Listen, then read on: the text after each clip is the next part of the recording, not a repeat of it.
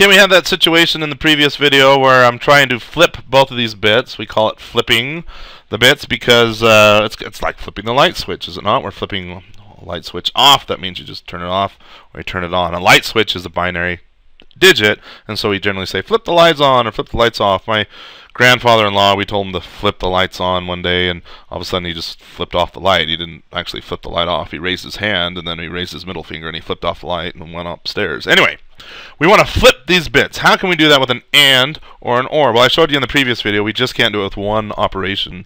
We had to do an OR and then an AND, or an AND and then an OR, and we had to be careful with what we're using for the inputs. Well, there's actually another operation which will flip or invert all of the bits, and that's NOT.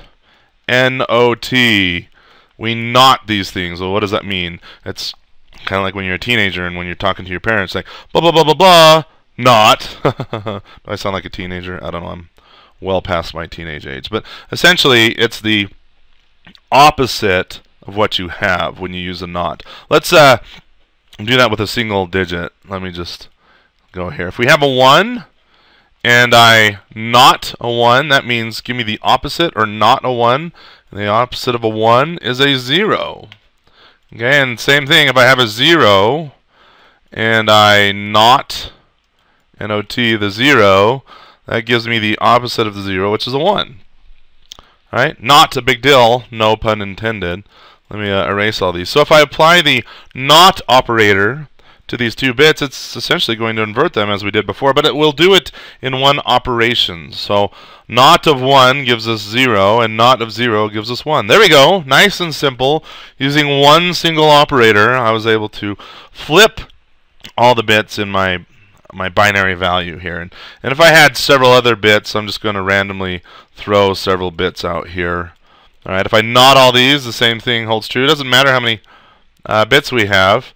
So the NOT of 1 will give 0, NOT of 1 will give 0, NOT of 0 gives 1, NOT of 1 gives 0, 1, 0, 0. Hopefully you're seeing the pattern here, 1, 1. So these are the inverse.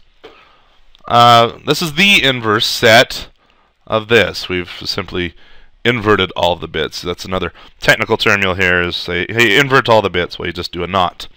Notice, with AND and OR, all right, let me write them over here, and OR, that was a binary operation, meaning if I wanted to do an AND or an OR, I had to have two values to do that. For example, let's do OR.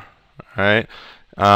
Say I have this value. We'll go 4 bits. Why not? And I have this value like that. If I want to do an OR, well, the OR requires both values. So it's this bit or that bit. All right, 1 or 0 is 1, 0, 1 is 1, 1, 1, 1 or 1 is 1, 0 or 0 is 0. It takes 2 arguments.